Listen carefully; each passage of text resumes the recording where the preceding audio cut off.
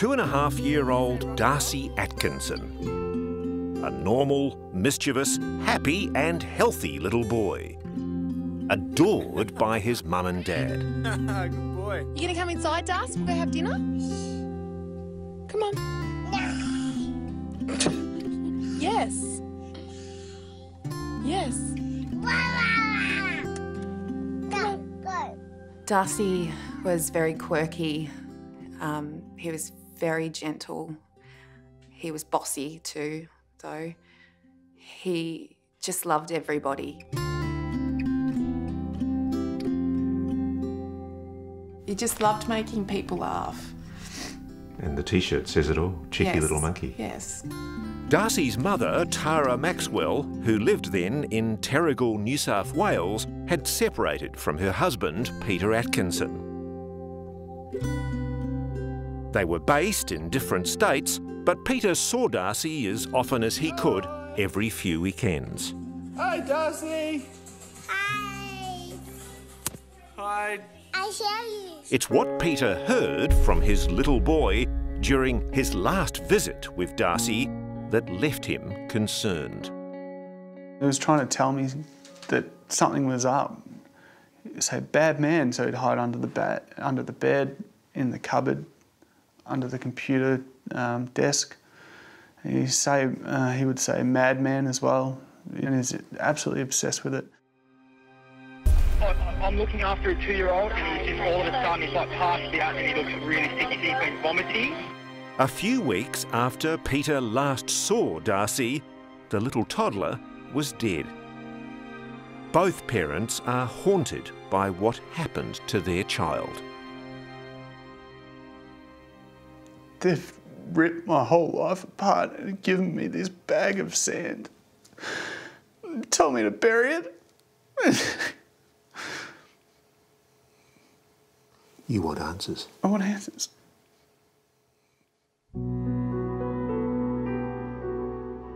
Four months before Darcy's death, his mum Tara began a new relationship with Adam Taylor. He was well off after selling his share in a local stockbroking business. So outwardly, he's a respectable businessman. Yes.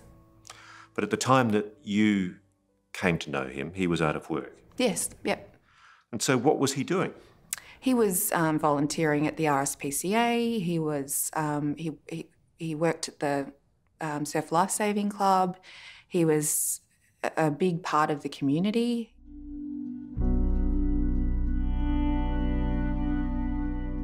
Like so many single parents, Tara, at the time, was juggling full-time work and motherhood. I felt guilty sometimes taking him to care and leaving him there. 5 days a week, it's a bit much. It was huge.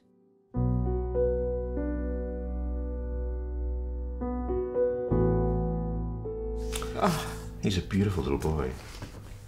Did he have a sense of humour? Yeah, it was funny. Thursday, the 6th of December 2012. A fateful day. Little Darcy didn't want to go to kindy. Darcy just said no kids, which he sometimes said. So Adam offered to look after him? Yeah, so Adam said that he would look after him. He came around in the morning. How many times had Adam Taylor looked after Darcy? I would say 8. And did you feel comfortable? Yes, I did.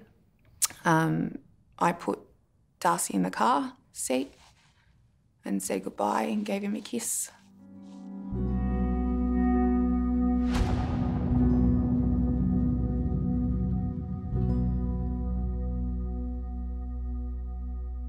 We all leave our children at different times in the care of other people, don't we? Yeah. And it's kind of implicit in that you expect that if something happens to your child, you'll be told about it. Absolutely. Do you believe Adam's told you everything that happened to Darcy that day? No.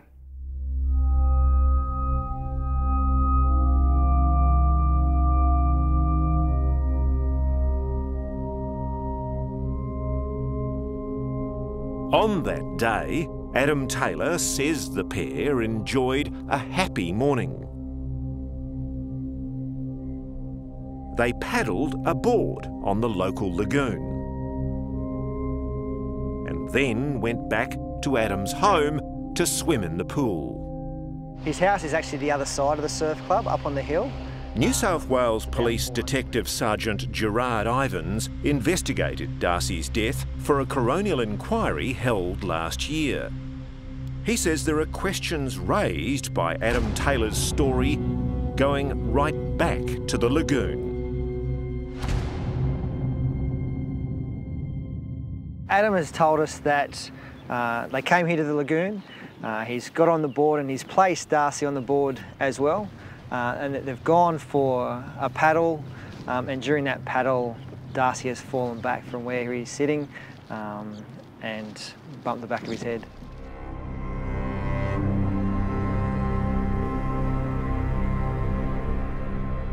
How do you fall backwards like that without hitting Adam? Yeah, it's a difficult one to understand. We have been given or told two versions. One is that Darcy is sitting on his knees, and the other is that he's sitting on his bottom in that position. But either way, he's still going to fall backwards towards Where Adam Adam Taylor. is. That's correct.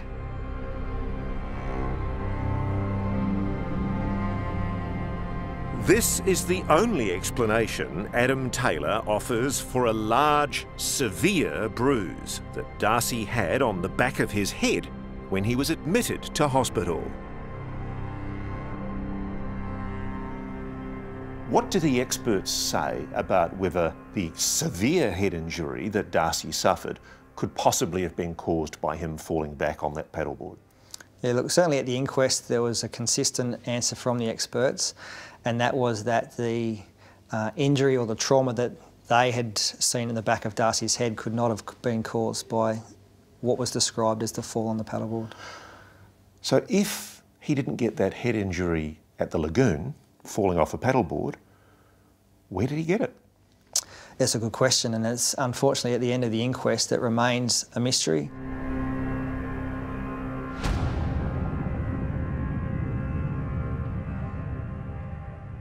Do you remember seeing the damage to the back of your little boy's head for the first time?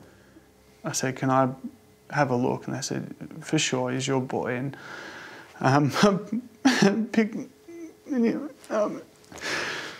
gently, and it was just all a boggy mass, and my hand just sunk into just a mushy skull.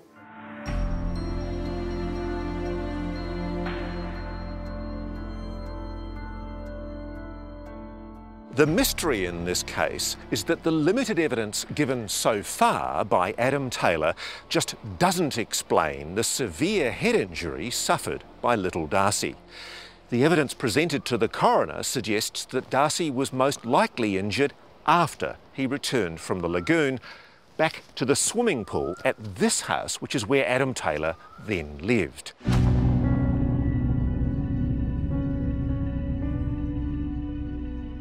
But Adam Taylor says Darcy wasn't injured at all while they were playing in the pool.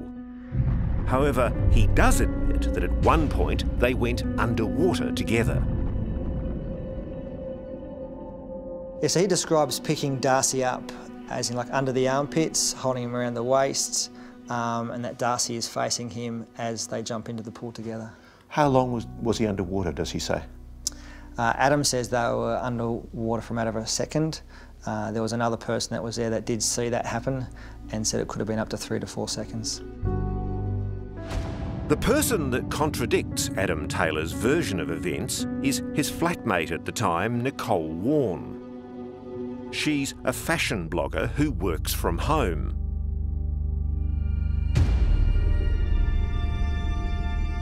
Nicole says that after being underwater for 3 to 4 seconds, Darcy vomited up about 400 mils of water. This is crucial evidence because at the inquest, doctors testified that the ingestion of too much water, known as hyponatremia, could have caused Darcy's brain to swell, which ultimately led to his death. Could a child like Darcy have ingested that much water in 3 to 4 seconds? Is that what the experts say? The experts have certainly said that that could happen, yes.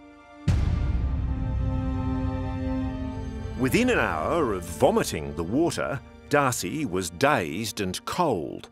Soon after, he suffered a seizure. Adam Taylor called 000 emergency. And he looks really sick. He's been vomiting and he's unresponsive. He made a point of telling the operator about Darcy hitting his head. He bumped his head this morning when we went for a paddle. But yeah, he just doesn't look in a good way at all. By the time the ambulance arrived, Darcy was unconscious. When I walked into the hospital, he wasn't Darcy. It's just a different little boy. But I still felt like he was there. I saw Darcy just quiet, which wasn't normal. And I just sat by, grabbed his hand and gave him a kiss and just said, I'll just sit here until you wake up.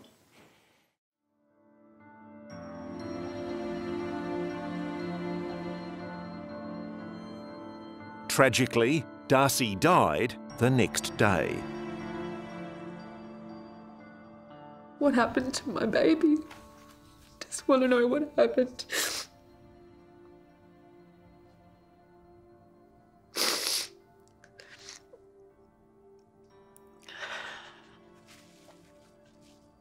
I just want to know what happened.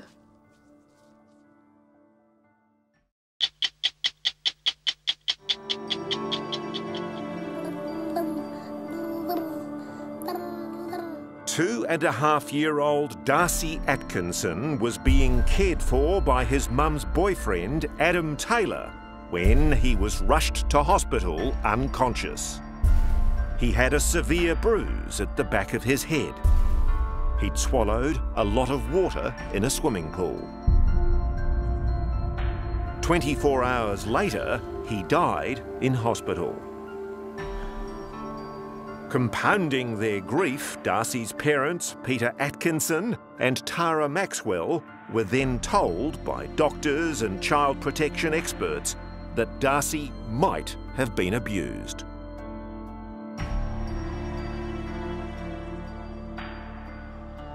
Detective Sergeant Gerard Ivans was the lead police investigator. There were a number of concerning bruises and marks on Darcy's body that caused some of the experts to believe that Darcy had suffered some kind of abuse, yes. In fact, one of the experts said that he thought that Darcy might have been boxed around the ears. That's correct. And there were also these tramline marks. They were like parallel lines that ran along Darcy's arms and legs. The experts at the inquest indicated that to cause those marks, Darcy must have been struck with some kind of rod or linear type of instrument.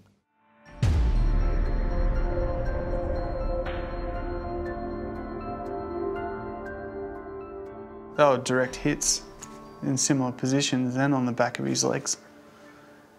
And he had a bruise on his back, which looks like he'd been poked with a stick. So you think somebody was caning, whipping your child? Somebody was caning and whipping Darcy.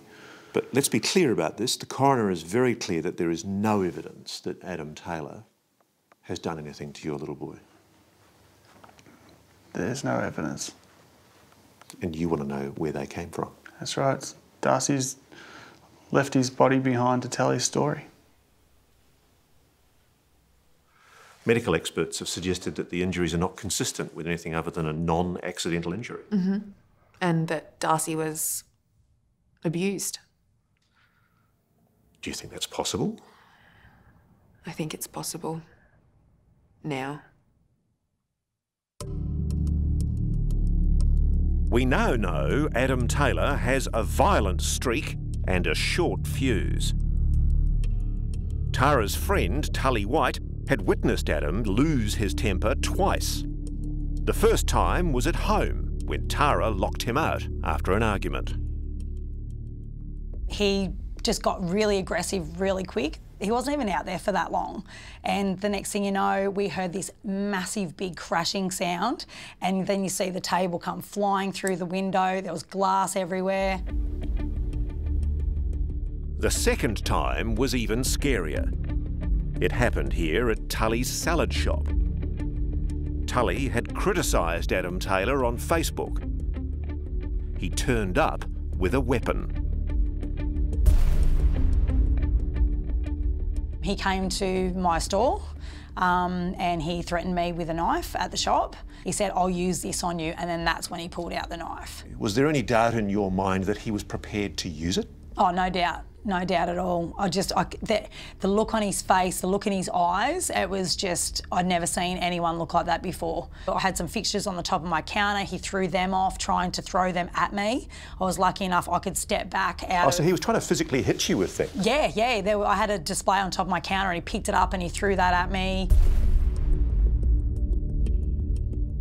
Earlier this year, in yet another violent incident, Adam Taylor turned up to this bowling club threatening a man with a tomahawk. When police were called, he threatened to stab them, barricading himself inside his mother's house for 4 hours. Taylor pleaded guilty to 13 offences, including credit card fraud, drug possession and the violent tomahawk and knife threats. He spent 3 months in prison. A lot of people watching this might be thinking, why did she let her little boy into the care of such a strange, unstable guy? I know. I regret that, and I will for the rest of my life. But this person was not the person that I knew then. I trusted somebody and I believed him to be a person that he's absolutely not.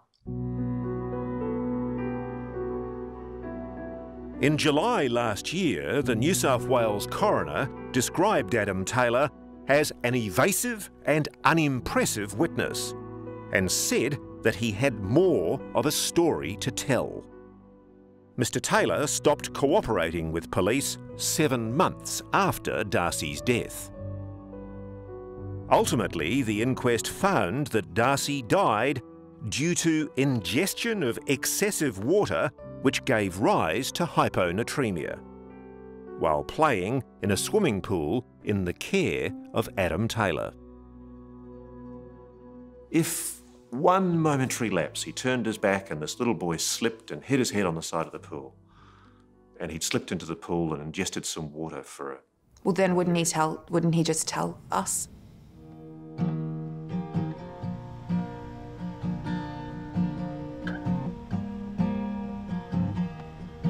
Tara Maxwell moved to Darwin to try and get her life back together.